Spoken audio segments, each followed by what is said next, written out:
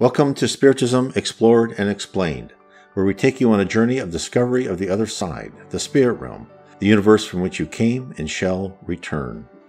Mind your own business first. In the marvelous book, Jesus in the Home, psychographed by Chico Xavier and inspired by the spirit Neo Lucio, there is a parable that Jesus gave in the home of one of his disciples, which explains what should be our first order of business. As an aside, my family reads passages out of this book during our weekly Christian Spiritist gathering called Spiritism in the Home. This parable got the most attention from the entire group, includes grandmother, parents, and children.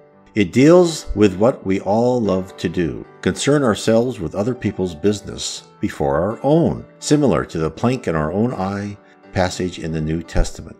The story is in chapter 36, the tough problem, on page 137 in the book Jesus in the Home. There is a discussion on what was the most difficult problem to overcome in the quest for divine enlightenment. Upon hearing others give their opinions, Jesus then told us a parable. He opened the story setting the stage with a wise man with 3 sons. All 3 were arguing what was the most difficult hurdle to overcome in life. Hearing the commotion, the father told all 3 he was going to send them all to the palace on a mission. They were to bring gifts which would display their friendship to the king. The first would bear a costly vase made of precious clay. The second would take a rare breed of deer. The third would carry an exquisite cake made by the family.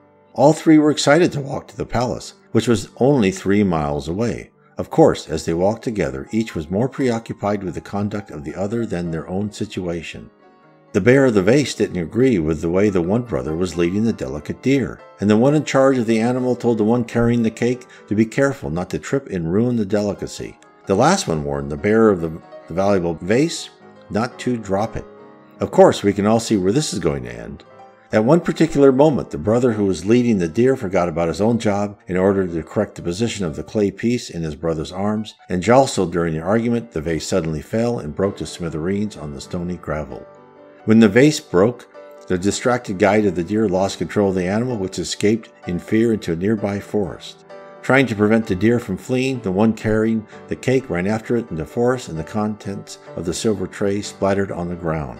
The wise father, upon hearing the recriminations from each brother onto the other, smiled as he told his sons, "Learn from the lesson of the road. If each of you had been minding your own business, you wouldn't have reaped the darkness of failure. The most complicated problem in the world, my sons, is that everyone should take care of their own business without meddling in the business of others. As long as we are thinking about other people's responsibilities, we forget about our own." This parable is so basic, all of us knew how the story would go at the mere mention of the 3 brothers and their arguments. But how difficult it is to follow the advice. After all, the problems and follies of others are much more interesting than our own. If you'd like to learn more about how to live your own life, read my book, How to Live, Inner Peace Through Spiritism. In the book, The Spiritual Wisdom Missives of Hope, there is a list which is in the shape of a poem dedicated to Chico by the spirit Andre Luis. It is revelatory. It has 24 short verses. Each one pertains how we should place ourselves in a mental state to achieve inner peace.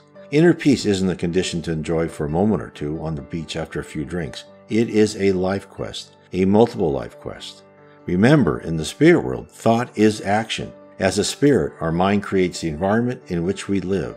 Hence, the more control we have over our own thoughts, the more calm, the more reasoning, the more loving we become. All contribute to a true paradise awaiting us when we are scheduled to pass back to the real world, the spirit realm. Inner peace is more than a poem or a list of spiritual conquests. It is what should be the result of full integration into the Spiritist doctrine.